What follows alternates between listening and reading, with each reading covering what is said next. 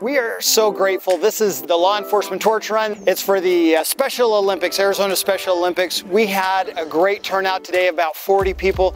They're out running and walking, and we had one biker come in. He won, actually. But this has been a great event for us to raise money for the Special Olympics. We do this every year. Next year, it's going to be bigger and better. We're going to invite the public to come join us for it and see how much money we can raise for our special friends at Special Olympics. Hope to have you join us next year. This has been great. We're glad we were able to do this.